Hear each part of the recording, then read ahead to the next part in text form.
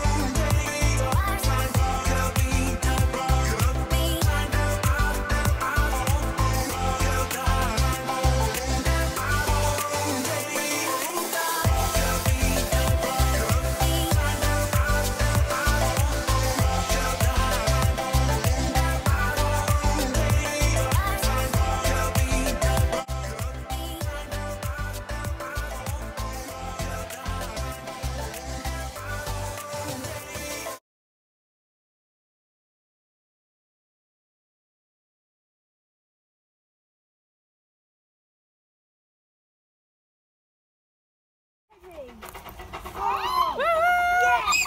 Oh, you're a train expert. Give me 5. Say aloha. Aloha. Aloha. Aloha. What do you think, Flo? What do you think? What do you think? Woohoo! Choo-choo, Florence!